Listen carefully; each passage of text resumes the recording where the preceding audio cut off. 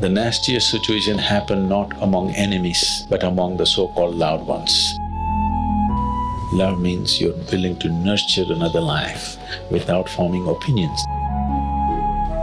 It should be a relationship of nurture, not opinionated.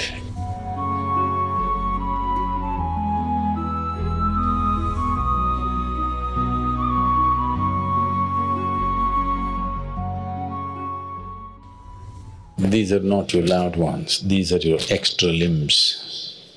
You're not able to stand on two legs, so you need 4 or 8 or 12, I don't know how many.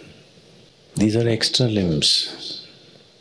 And when limbs are not well coordinated, they tangle up, you know.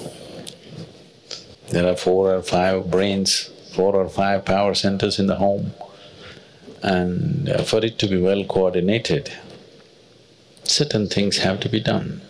One way of doing it is with an enormous level of connectedness, not emotional. Emotional connectedness just brings dependency. Emotion is something to be enjoyed. It is the juice of life. You don't make your emotions work. You should not make them work. You can make your thought work, you can make your body work. Don't try to make your emotions work. Whenever you try to make your emotions work for you, your situations turn nasty, isn't it? Yes or no? Initially, I love you works. After some time, you're trying to make emotions work for you. The harder you try to make it work, the nastier your life gets. Because emotion is not for work. Emotion is just to sweeten your life. Your thought and your body should work. Emotions, just there.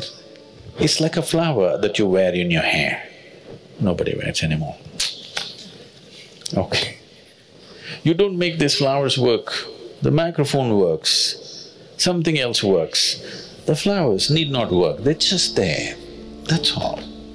Emotion is like that, it's just there, pleasant and wonderful.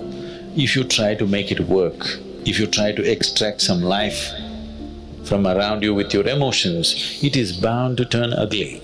So if you don't have a working brain, if you're not capable of thought, then you try to use your emotion to make it work. And it may work sometimes, that's the whole problem. It works initially and then you try to push it further, then your life turns so nasty, so horribly nasty. Among people who are supposed to care for each other, the nastiest situation happen not among enemies, but among the so-called loved ones. You agree with me or no? Am I being too harsh on you? Yes or no? So, people have their opinions. If you love somebody, you should have no opinion, that's what love means. Love means you're willing to nurture another life without forming opinions, that's what love means. We are loved ones, we have strong opinions about each other. No, that means you're trying to fix life. An opinion is a way of fixing a person into a straitjacket. Love means nurturing a person into a new possibility. These two things cannot go together. No way they can be together. You make some judgments for the moment to nurture it better. You're rearing children at home, you have to make some judgments where the child is right now, to rear them to a next possibility, not form an opinion on him. The moment you form an opinion, you have no interest in nurturing that life into a new possibility. You only want to fix it in a shell of your opinion.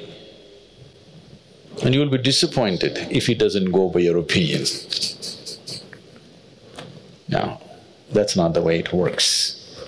If you want to live closely with people, it should be a relationship of nurture, not opinionated. It will not work like that. The fundamental mechanics are wrong, so how will it work?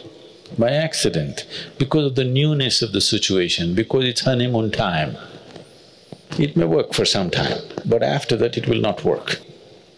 So, if truly it's a loving relationship, there should be no opinions, there should be only nurture.